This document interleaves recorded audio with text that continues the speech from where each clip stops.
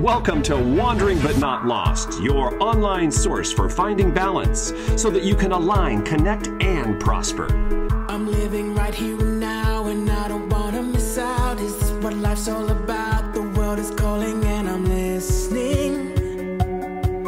Yeah, I'm listening. And now your hosts, Jen O'Brien and Matt Emerson. Yeah, welcome to the WBNL Wandering But Not Lost podcast, where real estate and reality meet. It is episode 100. Happy New Year. It's a new decade. And Jen O'Brien, we have reached episode number 100. What do we got going on today? In episode 100, after we have tested this 3 or 4 times, we're hoping this video comes out splendidly. And we're going to talk about, we're going to review the last, not decade, but the last existence of WBNL podcast, some of the highlights, and I've got a cool thing to share with everybody today, which is 100 business building ideas for 2020 and beyond. You certainly don't need all of these, but something on this list I hope is going to spark you to have some fun in 2020. I feel like getting this started today was a whole decade in itself. It certainly was. Oh my God. Fun times, good times. So, but the good news is we think we have it down. We're going to decide whether or not we're using Be Live, okay, for those of you that might want to be playing with going live and using a live streaming service. And we need to see if the quality of the video and all that's going to work. So bear with us, bear with in episode 100. We may be having to find a different way to record live. We're not recording live, actually, thank God, because... Well, maybe we are. Are we or aren't we? Huh. Guess we don't really know that. All right. I don't know. We were on like the 5th attempt at this, folks, and but that's part of the fun, right? We started out with live. I mean, we're not afraid of video. We know what the deal is. So right. We all are. Right. So we're going to. The thing is, Matt needs to be the editor and the director of this thing, because I clearly don't have it down. Okay. Yet. Here's the thing. I have a feeling I'm going to be a little bit like Anderson Cooper and be giggling this entire episode. Oh my God! I've got the giggles. I got to say. Did you watch any of that? Oh well, yeah. Did you see the whole thing with Sherry O'Terry and the Barbara Walters thing? That was the highlight. That was so funny. It was funny. Yeah, it's fun to watch him just get the giggles, and then but, of course no Cord and Tish this year for the Rose Bowl parade. I was bummed about that. You know, the Rose Bowl came on parade, and in 2 years in a row, if you haven't caught that Cord and Tish, that was Will Ferrell and Molly Shannon, and I Googled it, Matt. I was like, hey, are they? Oh, the Rose Bowl's on. I got to go see if it's live streaming, and there was this whole thing about. Due to various reasons, they couldn't do it. I'm thinking it's because Pasadena didn't want them to do it. I got that very sad text from Jan O'Brien on New Year's morning saying, no Cord and Tish today, very unhappy face cry. Yeah, anyway, but we're going to talk a little bit about our version of Cord and Tish, I think. So yes, we are. We're having fun now, so why don't we go ahead and dive into the 100 business building ideas. I'm just going to share a couple of these ideas with you. You guys will be able to download them. They'll be over in our show notes at WBNLpodcast.com. And I know there'll be some great stuff in there. So I'm waiting on that bumper music, and I'm not going to screw this up trying to get that to come in, but let's jump into that, all right? You're listening to the Wandering But Not Lost podcast, where real estate and reality meet. Join us and subscribe on Apple Podcasts, Stitcher, Spotify, iHeartRadio, Google Play, and now on YouTube. I attempted to screen share my beautiful list of 100 things to do. Instead, I'm just going to hit some highlights, folks, because I'm having issues with my computer now. All right, so let me go through a couple of them for real. All right, what I did was divide this up into 30 best practices, marketing, and productivity ideas. Then I gave you 20 of my top tips for your database and sphere of influence. And then that will be 50, Matt. Then we will go to 50 ideas for video. So just a couple of the 5 for best practices. So my number 1 tip for the year is to develop your niche or target market to specialize. I talk a lot about this right now. Can you hear me, Matt? I can. All right, good. So you're on the video here, so you can play along. We'll get this down. guess playing along with me. So we do a lot with this, with niche and target marketing at our company. And it's one of the things I've been coaching for quite a while on, helping people find what it is that you're good at, what that you like, that you're passionate about. I really think that this will help you if you haven't really discovered what that is. It needs to be around something that you're passionate about. For you, those of you that have been in the business a while, it could really help rekindle, love in the business again. As Matt knows, and as Matt and I both know, after 20-something years in the business, you can get a little tired of real estate, right? Can you? Yes. Yeah. So you have to redesign and reinvent yourself. The next 4 things are the key tools that I always talk about. If you're not already doing it, I had to make number 2 that you have to have a CRM. So many people I still talk to, seasoned agents that I'm recruiting to our company, don't really have a solid CRM that they're using, which is the base of their business. So I really think you have to have a client relationship management. It's how you manage your business. You have to have an IDX website with all the MLS listings so you can compete with Zillow and Realtor.com and get people off those sites. You have to have a home valuation tool. People want to know what their home is worth. You really have to have something that you can set an automatic report out. I also think you need a home search app, a mobile personalized app. These are the tools that you need. These are the tools of your trade. A couple others just while I'm on this. I'm going to go to number 10. Use a pre-listing package.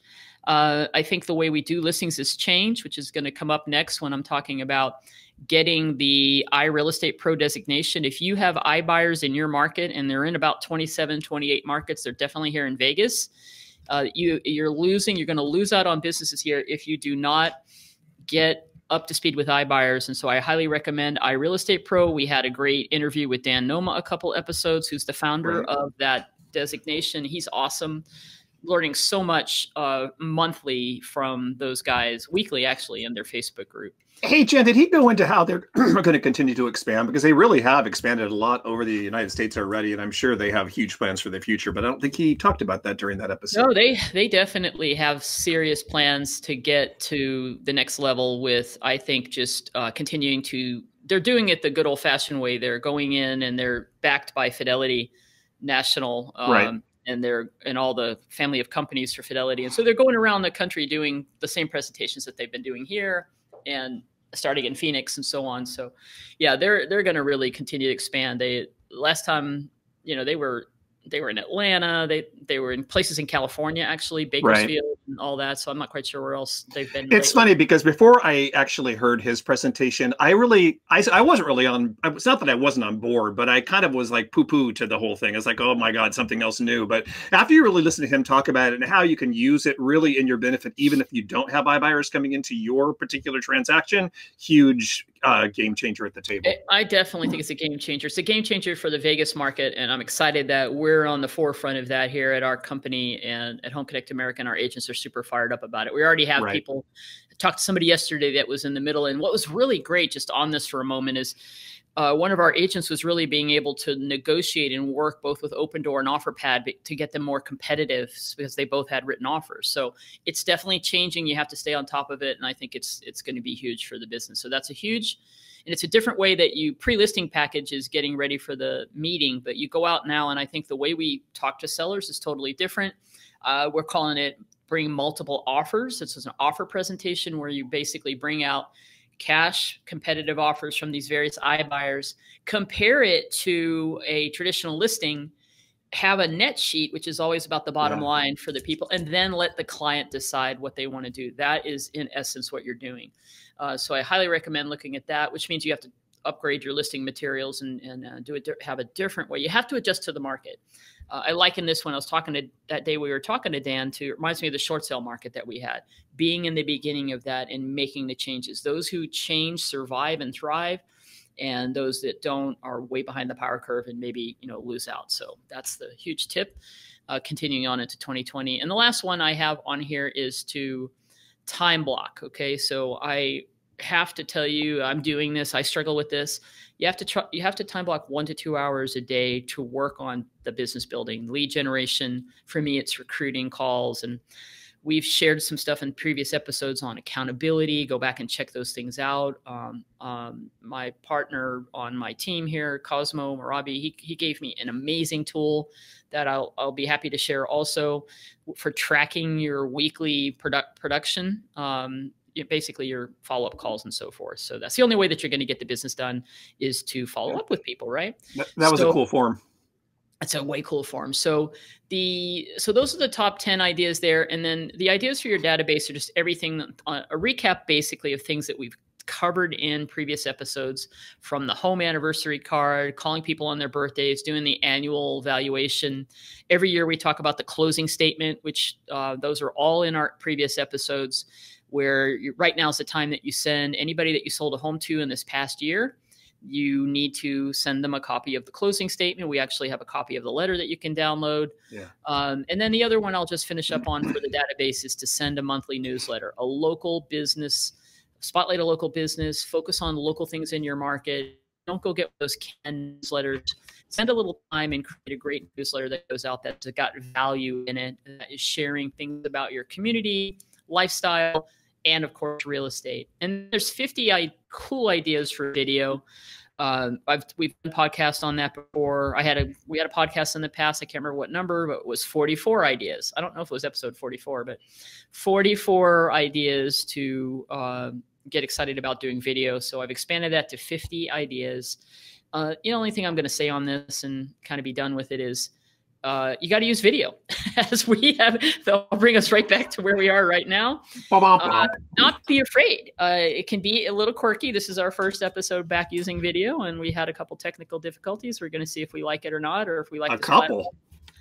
Well, all right. So anyway, you can download that whole thing over at episode 100 at WBNLpodcast.com. So, Matt, you know what's interesting about I think the whole CRM idea is really the first time that I've really worked as really in depth into it is what we've been working on now for Home Connect America, as far as messages to send out. And it's a lot of work, and you can go down the rabbit hole on that. But I'm telling you that it is it's a must, and you have to take the time, carve out the time to learn how to do it and to do it right. Otherwise, there's no reason to have one. You know what I mean? And Jan's talked about this ad nauseum, right? Over the past, over the past 100 episodes, because you have to have one, and you have to have it set up correctly, and you have to actually work it. And if you do all the work on the front end, it's going to be smooth sailing all the way through, and then you can just adjust and tweak and add things along the way. But it's a lot of work, but it's going to pay off in dividends in the long run. So that is a huge part of your business. So let's. Am I on?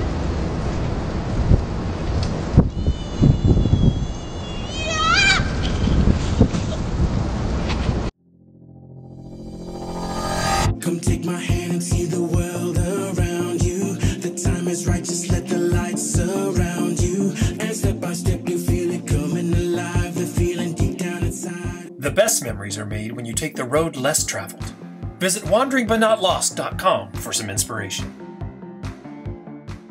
Talk about our last 100 episodes, some highlights, and some things that you thought were awesome, and what did you enjoy, or the things that you want to cover today. But first, before we do that, I want to say I've got to get a more interesting background. Every time I look at our video, because we do this kind of live chat, almost every day, all the time, and I'm like, God, I love his whole office setup over there. It's totally my style because of the books and everything. So this is just really blue screen.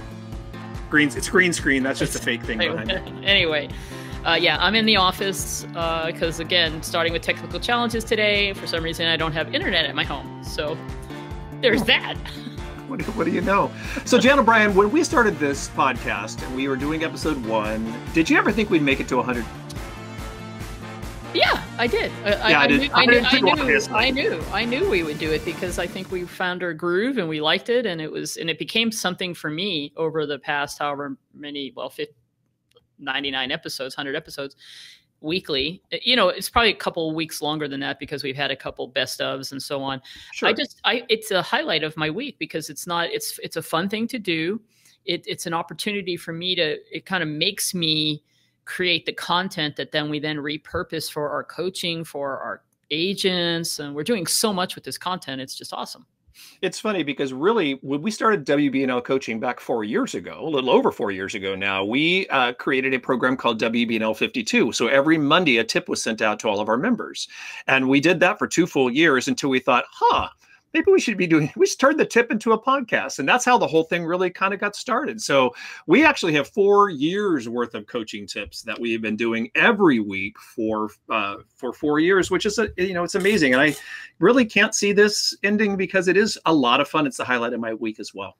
It is, and we use this a lot to give it back to our agents. It goes to all the people that are still members of WBNL, which, by the way, we might as well throw a little shout out to anyone who is not a member of Home Connect America. So if you're in the Las Vegas area and you want to have access to our entire coaching catalog and all the other coaching materials, plus so many other benefits, that's all incorporated into Home Connect America. But if you're listening from outside of Vegas and you want to be able to have access, we have a cool special running right now. It was $197 annually to be a member of the Wanderers Club. We now have that at $197 for lifetime access, but for the rest of January, we're continuing our cyber special, right? That's and right. You can get it for $99. So if you're not part of Home Connect America, if you're listening outside of the Vegas area, if you're in Vegas listening and you not interested in joining our company, where you'll get all that for free, you can still access the training materials. So we'll put that in the show notes for anybody that might be listening. We're also running a special on our Team Builder program, which is also another benefit to being part of our company, but that's our commercial. So episode 100 brought to you by WBNL Coaching. There you go. All right. But so go ahead. I digress. No, I was just going to say, throw it back to you on what were the highlights for you in the past year? Yeah, I think, when 100. The coaching tips were all fantastic, and I love the way you orchestrate them. I love, Jan, the way that you actually have a series. They all build upon each other, and there are 99 freaking awesome tips there that it's going to help anyone grow their business. In the Wandering Zen segment, I was going over it last night when I was just kind of working on the show notes for today, and it kind of amazed me. My idea was to kind of go back and list 100 things to do and 100 places to wander. But as I was looking through all of our different episodes, we have been all over the world. We have traveled to so many national parks. We have consumed a little IPA along the way, visited theme parks across the nation, and had a bunch of really incredible guests. And it was just, so I just thought, let's just kind of talk about some of our favorite Zen episodes. And I know you and I have already talked about this, and I don't know how popular this was with our viewers, but it was sure fun for us. It was sure fun for us. It was a year ago, actually a year and a half ago, on Jan's birthday, June 4th. We took a trip to Disneyland. Actually, just went to California Adventure and Downtown Disney and streamed live all day long there at the park, from the first glass of champagne until I don't know what number of beer it was at the bowling alley there in Downtown Disney. And it was when my Golden Knights were in the Stanley Cup Finals, which was their first year, and they're doing really great right now. They're in the top of their division. It's awesome. But you know what? I listened to that whole episode again because I just hadn't listened to it in a while. And okay, beside it being super fun and we're having fun and we were doing it remotely, you are so good at describing what the heck is going on. So when we were joking about Cord and Tish, but I actually thought we sound like Cord and Tish at that again, because it was the Pixar Pier wasn't open. The whole joke about this episode was I wanted to go see all these things that they were in the middle of opening. Ariel's Grotto was gone, but you go through all the details, and I'm listening to it again. I'm like, wow, you are like a Disney file who should have their own Disney podcast. And by the way, speaking of that, you need to put a link in the show notes to Matt was a guest on Mousetalgia, a great podcast, one of your favorite podcasts, right? How long have those guys been podcasting? They are up to episodes 573, I think, or something like that. So they've been doing it for almost 11 years. It's amazing, and they are fantastic. You need to put a link to that. I know you posted it maybe on social, but your interview with those guys, they were just having so much fun talking to you because of your experience at Disney. They were geeking out with you, which was cool. It was a lot of fun. I've never guested on a podcast before, and I was nervous as hell tell. It was weird. I don't know why, but it was nerve-wracking, but it was a lot of fun. So thanks for bringing that up. But we had a great time when we went for your birthday, and we've done quite a few episodes actually on Disneyland and the things that are going on there. And I do love Disney. I'm also a big Universal fan. And like I said, all of the things that we're talking about in this segment are going to be in the show notes. But there's what I think was a great episode on the Wizarding World of Harry Potter Universal Studios in Orlando too. So if you are, theme park fans, make sure you check those out. But the national park, that's my favorite. Ones are some of my favorites. I mean, the Sequoia and Yosemite, of course. And you did a fantastic one talking about when you went to Sedona, which isn't a national park, but still beautiful place to wander. Yeah, it's just, what incredible places. And we had a couple special guests on our podcast, Dennis and Sue Nespor, where we did a couple live broadcasts from the King River down in Kings Canyon. And those are some of my favorite too, because you could just tell, I think, when you get together with someone, just like Jan and I, when we were there in Disneyland, when my wife, Sweet Pea, and I are with the Nespors, we get to laughing, and there's some of that laughter when I listen to that. And like I said, this is personal, so I don't know what our listeners think about that, but when you hear people laugh, it's contagious. So those are some of my favorite episodes too. Not to mention, I'm a huge New York fan. We did a New York City Big Apple ones were good on me too. Huge series on New York, kind of just going through all the different things from museums to places to shop to pizza to places to stay, all of that in New York. So those were really fun podcasts as well. But just getting back to the guests for a minute, we had so many guests that have come on the show. Caprice, who is actually my hairstylist. Thank you very much. Not this morning. Not this morning, because I had to get up too damn early this morning to try to make myself look good for this. But Caprice did a incredible trip, rafting trip down the Colorado River, and we did a 3-part segment with her. That's one of my favorite ones. Episodes. Yeah, it was a lot of fun. So if you haven't heard that one, go back and listen to it. Actually, Caprice and I got together at a nature center here in Anaheim Hills. So we were recording that together outside, and it was really fun to listen to that. But I loved listening to her because she is so connected to nature, and the way she talks about wandering and how it really rejuvenates her well-being and her life. It was just really, she was very inspirational. I thought it was really cool. Absolutely. We had Natalie Ortega on, a woman that both Jan and I worked with back in the olden days of real corporate America jobs. She quit her job and moved down to New Zealand for a year. And she came and talked about how she was wandering down there. Fascinating stuff, right? Just the beautiful topography and the geography down there. And just to hear her stories about really just uprooting and going out on her own for an entire year was amazing. And I really admired her for that. That was a really cool thing. One of our first guests that we had on the podcast was one of our first episodes. I think it was episode 4, David Squire there in Nevada, who went to fossil beds, I think was the name of that. They're in right outside of Las Vegas. That was a fascinating story too. We had an author, Jen Marie, who we used to also work with, who at the time had just finished her 2nd book, has now actually published her 3rd book. So, live authors interviewed on the Wandering Zen too. And my goodness gracious, Lorena Bryan, gave us some insight in down in Florida, where did she actually go? There were eagles and our osprey that were being had. She was talking about Honeymoon Island and that's right. Those the state parks that are down there in Florida, which are one of my favorite places to go when we're down there as well. Yeah, so that was really cool. Diane Corbin from Boulder City Queen. The Boulder City Queen gave us a really fascinating kind of rundown on Boulder City, which I didn't know anything about that. And it was really cool to hear about that. I haven't been back there yet, but I'm really looking forward to going back there. Our awesome friends, Juan and Claudia, did a segment on just wandering, how it helps your creativity, which is honest to God, the truth. I mean, seriously, when you get out. How about the 3 downtowns of Southern Nevada? That was the other one. That was, and not only was there those that was a fun podcast, it was awfully fun to actually do that. We do all of that live. We did the one in Henderson live. I don't think we got to downtown Summerlin. I think I just talked about it, but we did Yeah, downtown that's Henderson, and then we were downtown Fremont Street down there. Yeah, that was fun. It's just really fun to have the special. Oh, and Nick Micheletti, he came on. He did he talked about the slopes. I think it was Colorado he was in, or maybe it was Utah. I don't really remember. I just saw him doing some more. He's been out doing his snowboarding.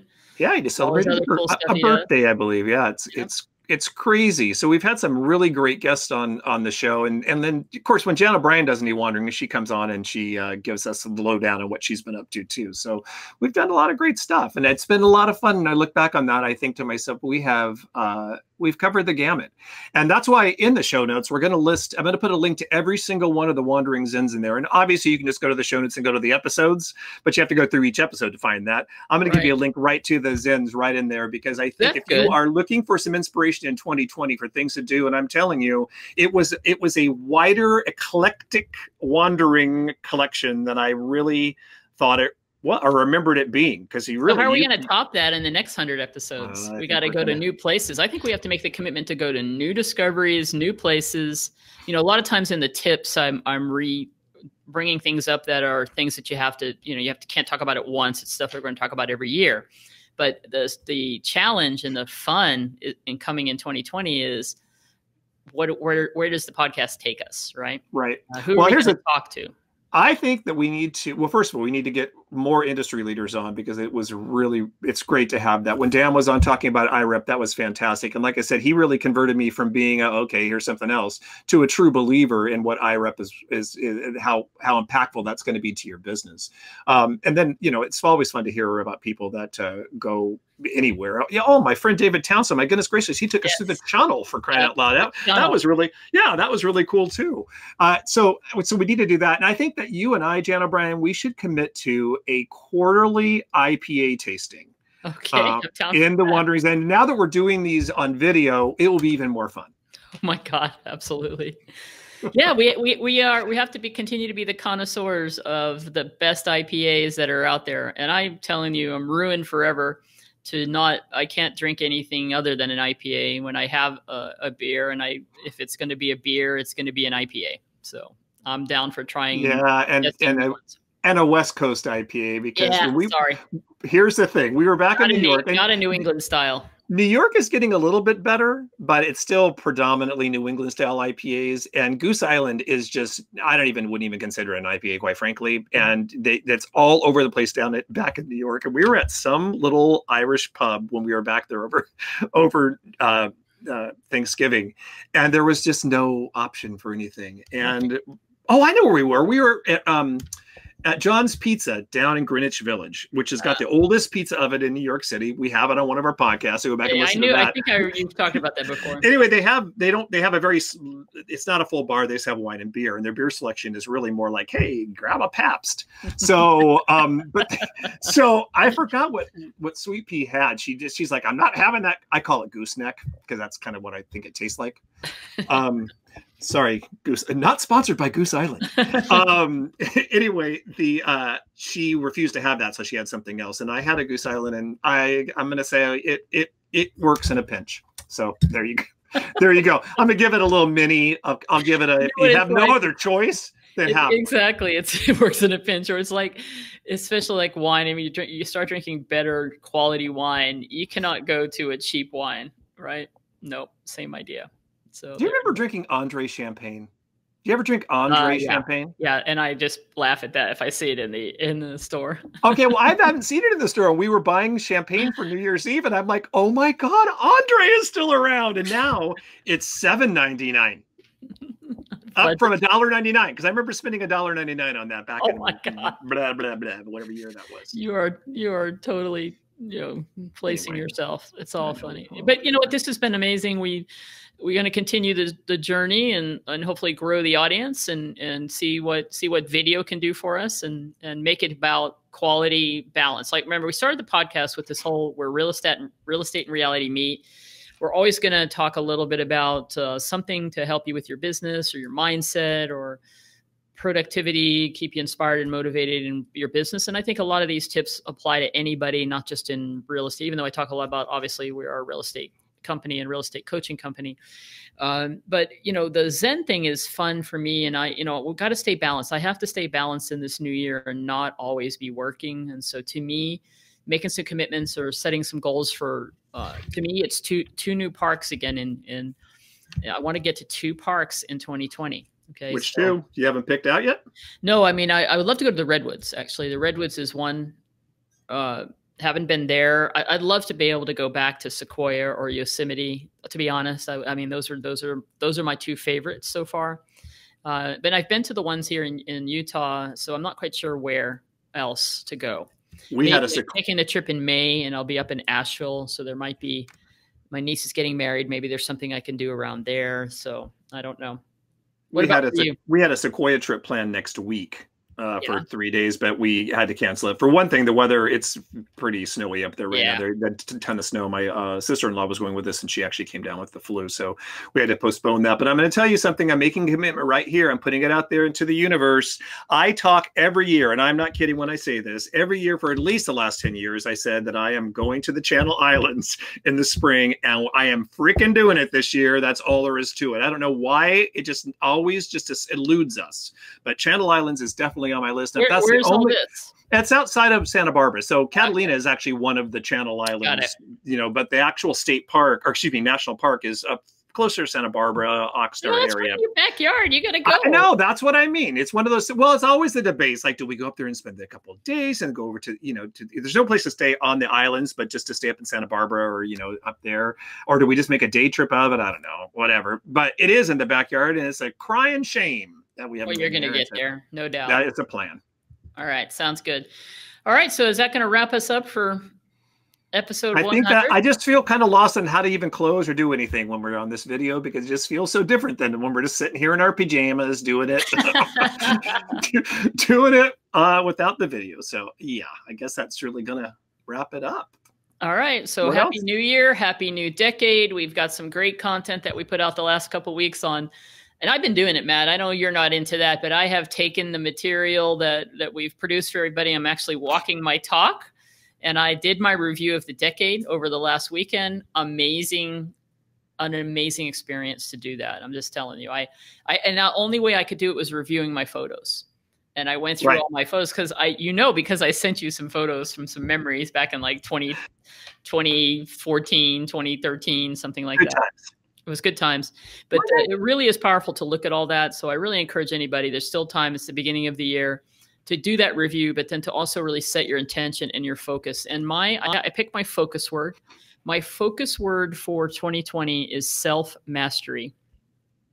Okay. Self-mastery. I didn't really like the word self-discipline. I don't like that word discipline. So self-mastery, same, synonym for it, but meaning, this is the year I really want to master everything from my mindset to the activities to healthy living and taking care of myself and all the things that I always say that I'm going to do, like my daily routine. So self-mastery is my focus for the year in all the areas of my life.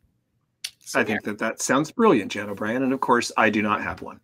Well, I encourage you to share on next week's episode what your intention and focus is for the new year. See, it's not about saying goals. Of course, we know I don't believe in resolutions. We always talk about that. I definitely have set my intentions and my goals for the new year, but it's all built into this 5 and 10 year plan and the vision for the next decade. So I'll leave you with that. Excellent. Find your focus, get excited for the new year, and we'll see you back next week with some great new exciting content to help you stay balanced and to get up and get out. And remember, everyone, be forever wandering, but not lost.